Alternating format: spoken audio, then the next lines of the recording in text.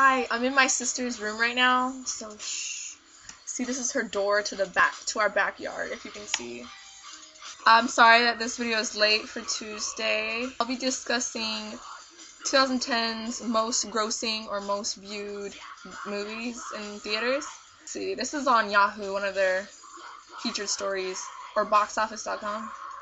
First is Valentine's Day, which is gonna be with Taylor Lautner and Taylor Swift and Ashton Kutcher, Jessica Biel, a lot of famous actors and actresses. Alice in Wonderland, and I really want to see that. I want to see the premiere. It sounds really good. Has Johnny Depp in it. Let's see. That one girl from Devil Wears Prada. What's her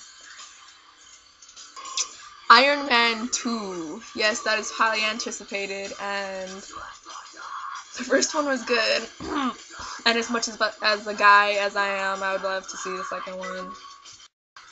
Oh, they're coming out with another Shrek called Shrek Forever After or something like that. So they're trying to extend all the money they can, like suck the blood out of all the people. Oh, and this is my shirt that Vanessa got. Oh, cleavage, sorry. This is the shirt that my sister got for me for Christmas. I guess Sex and the City is making a part 2. I can't wait for that one. And of course, Toy Story 3 is coming out. Believe it or not, I am not a really big Toy Story fan. I don't know what scarred me when I was a child to not like that, but it's not really a big fan of my movie. I know you guys are all gonna hate me now. Sorry. It's okay, I just don't love it with the passion, you know? Of course, Twilight Eclipse is coming out June 30th, 2010. And you know that's gonna do well. You know what? There should be a shirt that says Team Jasper. Actually, no. I think Sarah has that shirt. Why do I always look high? It's like my eyes are like always droopy. The Last Airbender is also coming out, I think in the summer. Meet the Fockers. I said Fockers. The sequel is coming out too.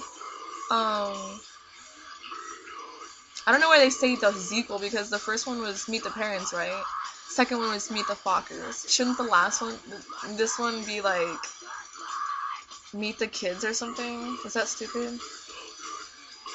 Last but not least is Harry Potter and the Deathly Hallows. Again, I'm sorry this video is late. I'm gonna upload it right after I finish editing it. Click the yellow button.